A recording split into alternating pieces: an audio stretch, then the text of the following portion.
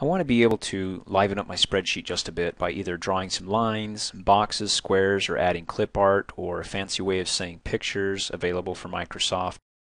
To do so, I need to bring up my drawing toolbar. You can see down at the bottom I already have it, but if you don't have it, you can always go to the top and right-click on any button that you see here, and you can see I'm right-clicking, and then go down and left-click on Drawing. Now because it's already up, if I left-click, it disappears.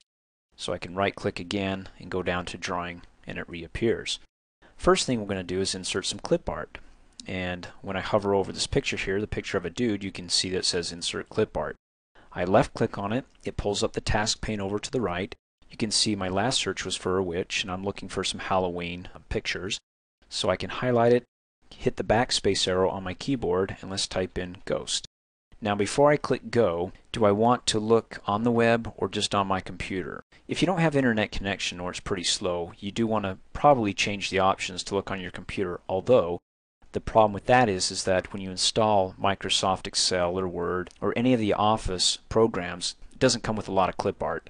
Click on the drop down arrow and you can see that right now I have my web collections unchecked.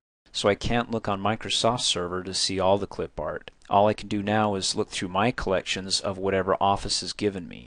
So if I go ahead and click go, it says no results were found. But if I change that and I check web collections, well, first of all, you see that little plus sign? When I click on it, it expands the subcategories, and you can see none of these categories are checked. Well, I could go through there and check which one I want, or better yet, if I want to search through all of them and not waste my time checking the boxes, just click on this check again. So you click it once to remove it, click it once to add it, and then click it again, and it checks everything. So it's including all subcategories. So when you see it cascading like that, it means everything. So I click off in a blank area. Then I can go ahead and click go. It's searching the web now and it pulls up some pictures and it pulls them up by twos. So if I click and scroll down, it goes to the next two, scroll down, the next two. I find out whatever one I want, and I can do a couple of things. I can either hover over it, in which case it brings up this little drop down arrow and I can click on it and it gives me a menu to choose to insert or to copy it and paste it on another spreadsheet. Or I can click off in a blank area here and I can, when in doubt, right click and it brings me the same menu. Or I can just simply click right in the middle of it and it adds my clip art. Very nice. Let's do another one. I'm going to scroll down and I'm going to left click on this one as well, and it inserts the clip art. When I'm finished, I can close out of this task pane so it can give me a little bit more room, and then I can click and drag my clip art around. Now there's quite a few things you can do with these pictures. For example, let's say the picture is not big enough, or maybe it's too small. You see these little handles around it? You can click and drag one of those handles to drag it proportionally if you do it from the corner, and it enlarges it, or to stretch it out you can click and drag the handle from the side so it looks a little bit more oblong, and then I can click on my undo button up here to go back to its original size, a couple of clicks. Also, you have this green little handle and you see that my pointer is turned into an arrow. Once I hover over it, it shows me that I'm over that green circle, and then once I click on it, it turns it from that little arrow into 4 little arrows, which means after I hold my mouse button down I can now go left, or I can move my mouse right, and it rotates. And then of course I can click undo to move it back to its original position. Let's say for example I want this clip art. I'll click and drag it, and you see how I'm clicking and dragging it? I'm moving my mouse over the picture itself and then clicking my left mouse and dragging it. Now what if I want the picture that's behind it in front of this picture here? Well, you can see I still have it selected with these little circles here, and in fact if I hit the tab key it tabs to the next available picture in the spreadsheet. And I hit tab again, tab, tab. So if you ever get stuck and you can't select the object behind it, always use your tab key once you're able to select at least one object. So I'll hit tab again and you can see it's this picture behind it. All I have to do is right click on the picture, go to the order of things and say that I would like this picture that I right clicked on, I want to bring it to the front. Now it's in front of the ghost, so it looks really nice, a 3D type of a picture. And then click off in a blank area to see what it really looks like. Now if I want to make some changes to my pictures, for example I want to cut off the picture, maybe the bats, maybe the top of the ghost's head, I can do that. It's called cropping, and to do so I want to bring up the picture toolbar. Now to bring up any toolbar, like I said before, you can right click on any one of these buttons up at the top and then go down and left click on picture. Here's the picture toolbar.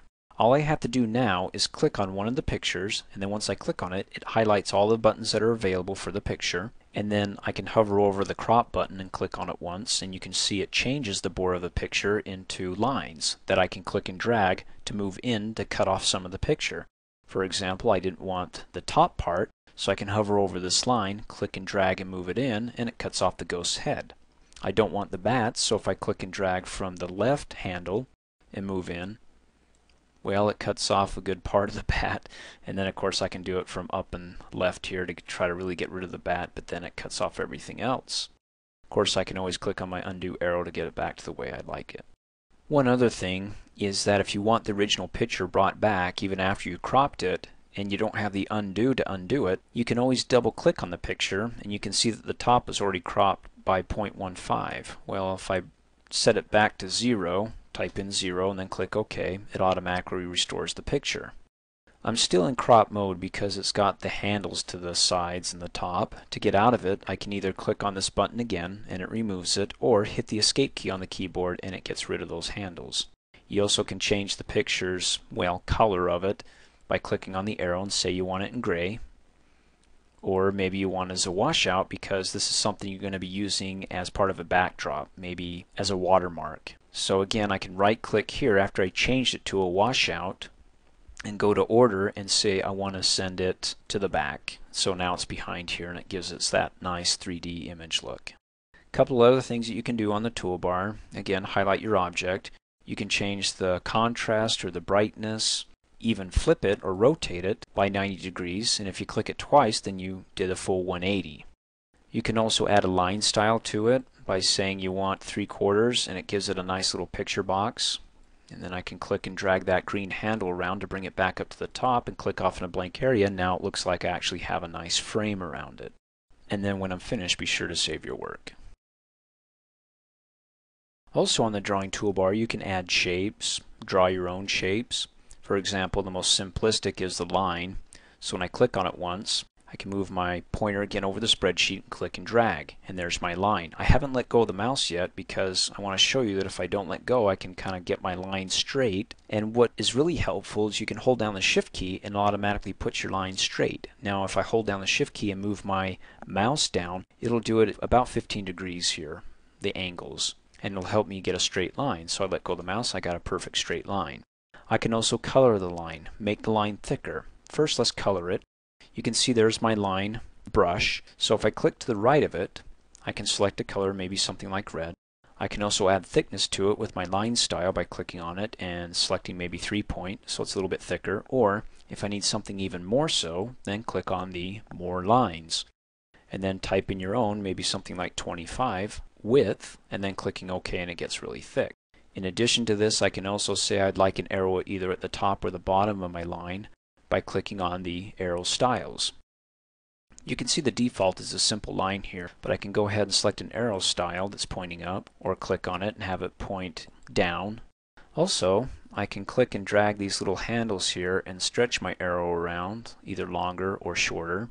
And of course you can always undo it until you get it back to the way you originally had it. It's the same thing when you want to draw rectangles or ovals, and the reason why I call them rectangles and ovals is because down at the bottom that's all you have. Well, how do I draw a square? Go ahead and click on it once, your rectangle, and then move your mouse and click and drag. Now if I keep going to the right, it's rectangle of course. If I try to eyeball it, it's really hard getting that proportion of a square, that perfect proportion, unless I hold down the shift key and it automatically pops into a square for me. Holding down the shift key and clicking and dragging, you can see I can find the perfect proportion for a square, and then when I'm done I let go of the mouse. Same with the oval. Click on the oval and then click and drag out on your spreadsheet and then hold down the shift key without it with the shift key and then let go, and it adds that perfect circle. You can add colors to these by simply making sure I'm selected with the handles around it and then going down and kicking the bucket here, the little arrow to the right of it, and selecting red of course. You can kick it up a notch and get even fancier by clicking the arrow to the right of it and going to Fill Effects. Now you can do gradients, and you can see the gradients down here look really nice. So it's dealing with red, but if I want to choose my own two colors, I'll select two colors. And then my second color could be something like maybe a nice blue. And then I can either choose it either going horizontal, so the red's up at the top and the blue's down at the bottom, or blue's up at the top, and I can click on here. Or maybe I want it, say, diagonal, so the red's in the left-hand corner. I'll go ahead and left click on that and then click OK, and you can see how nice it looks. Now it still has a black line around it. If I don't want a line around it, again I want to go back to my line brush, click on the arrow to the right of it and say I don't want a line. Gets rid of the line, so now I'm just dealing with a circle that has no border around it. Again, I can come back to my circle. I can go down and kick the bucket here and go to Fill Effects.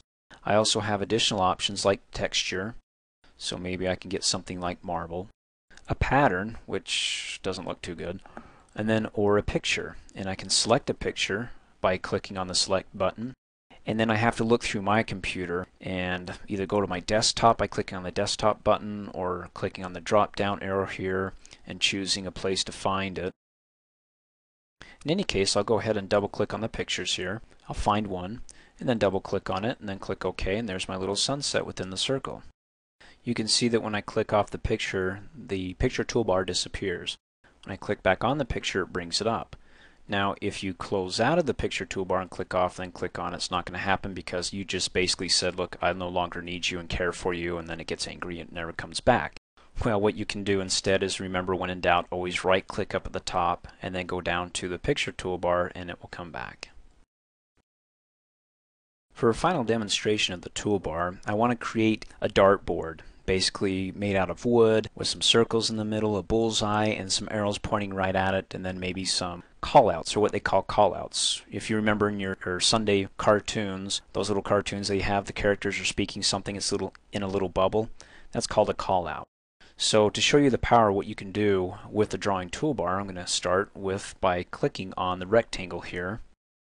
Then holding down the Shift key, I'm going to click and drag my dartboard and then let go of the mouse. Now this is white and I want it to look like wood. So there's a couple things I can do. Go down and kick on the bucket here and choose Fill Effects, or when in doubt you can right click and go to Format the Auto Shape. If you select Format, you can still go to the Colors and Lines tab and click on the drop down arrow and choose Fill Effects. In other words, I'm trying to show you that there's many ways to do the same thing, or many different ways to go about doing it. Find the one that's easiest for you. So maybe I don't want to right click on here, but come down here, choose Fill Effects. I want texture, and I want to look for some wood here, so I'll scroll all the way down to the bottom. Oak looks really nice, so I'll go ahead and click OK. Next thing I want to do is I want to add some circles in the center of this, and I want them layered one on top of another, each one getting smaller as I go. So I want to add more than just one circle. I'm going to click off in a blank area, go down. When I click on the oval, I can only draw one circle at a time. So let me hit my escape key so it gets rid of this. If I double click really fast, this will stay up there and I can draw as many circles as I want until the cows come home, and it never stops until I hit escape or I click on the button again to get rid of it. So let me undo those. Let me double click on the oval. I'm going to start in the upper left hand corner here where my cross is at, hold down the Shift key and click and drag my circle so it fits fairly snug within the square here, and then it doesn't have to be perfect. I'll show you how to align them a little bit later. Let go of the mouse, hold down the Shift key, click and drag in the same direction, same corner, but maybe just a little bit smaller, and I'll keep doing that. Upper left hand corner, hold down the Shift, click and drag until I keep getting smaller with my circles. Shift drag. Okay, that looks pretty good. Now I need to stop drawing circles, so I'll click on the oval again so it's not highlighted. Next thing I want to do is I want to align these all up in the center. Now instead of eyeballing it and clicking and dragging it and going, I think that's about right, well that's center, I'm going to click undo a couple of times. I'm going to let Microsoft align them for me. First by horizontally and then vertically. So to do that, you can see the first circle is selected. I'm going to hold down the Shift key and I want to select and click on each circle and even the dartboard behind it until you can see all these handles, which tells me I've got everything selected. Now once I have them all selected, I want to say, Microsoft, look, go ahead and line everything off of each other so they're all centered. To do that, you can see where the draw button is, click on it, go to Align or Distribute, and say the first thing is I want to line everything in the center. Excellent. Now I want to go back to Draw and go up to Align or Distribute, and then I want to align everything in the middle. So first in the center, now in the middle, click off in a blank area. That looks terrific. Now to add a bit of color to it. Click on the outer circle first, skip the next circle, hold down the Shift key and click on the third circle, Skip the next circle, hold down the shift key and click on the inner circle. So now I have handles on the outer circle, looks like the second or third circle, as near as I can tell. And then what I want to do is come down in here and kick the bucket, and then go to Fill Effects. I want two colors. I'll choose my famous red, and let's do the second color as a blue. And this one I want to do from the center. So let's say I want red in the center coming out with blue, and then click OK. Doesn't look too bad. And actually it looks like I didn't select the circle, so maybe I can go ahead and click undo and then select the right circles, but for now I'll say that's alright. I'll click off in a blank area. I'll select my outer circle, and I hope I selected that. Hold down the shift key and select the next to the inner circle and do another color. So click on the bucket, go to Fill Effects, do two colors, maybe the same thing, red, and let's do blue again, only this time when it's coming from the center, let's do it just the opposite, red on the outside. So I'll select this option here and click OK. Okay, that's like really burning my eyes, and probably yours too. So let's hurry and take care of this. I'm going to click off in a blank area here. Next I want to add a star right in the center. So I'm going to click on the auto shapes here, the button down on the drawing toolbar, and go up to basic shapes and see if I can find any stars. If there's none there, some under the basic shapes, we do have stars and banners, and let's do this star right here. I'm going to click on it once. It turns my pointer into a black little cross. I'm going to start in the upper left hand corner. I'm going to click and drag, and you can see my stars getting disproportional, but if I hold the shift key down, it gets nice and proportional. I'm going to drag it just a little bit off and then let go of my mouse, and then it's the same concept. If I want to line this star in the center of that circle, I want to hold down my shift key so both the circle and the star are selected, and then go back to my draw. And then align or distribute, first in the center, then back to align or distribute to the middle. And then click off in a blank area. It looks good. Select my star, make it yellow by clicking on it. Then I can add a few arrows like they're hitting the target. So I can go ahead and click on the arrow button and then click and drag from the center and go out for my first arrow. Okay, there's a problem. My arrow is pointing outwards and I want to point it inwards. Well, I can go down to the arrow style button, click on it, and say change directions. Also, I want to add some thickness to it, so I go to my line style and say make it thicker. Also, I want two arrows, so here's a trick. Well, there's a couple ways of doing this. You can hold down the control key and hit the letter D key for duplicate, and it creates the same one. And I'll undo that. Or you can hold down the control key and then hover over the line, and as I hold the control key, you see that little plus sign next to the pointer? Click and drag and then let go of the mouse first and then the control key second, and you can see I've got a copy of it. So control, click and drag will give you duplicates as well. I'll grab the tail end, swing it around, and then click and drag the center of the arrow and push it up in kind of tight there. And then maybe I want to add a little call out or a little cartoon box that says way to be on target. To do that, I'll click on Auto Shapes. I'll go to Callouts. I'll select a rounded rectangle callout. Same thing, click in the upper left hand corner and drag down and to the right. And let's drag it down. Let's say I really missed my mark. And then you can see I can start typing in. And then click off in a blank area when I'm done. Now, if I want to resize this, I can click on it once and then click those arrows and drag them in, and you can see how disproportional that's going to be because this little guy is stretching out far.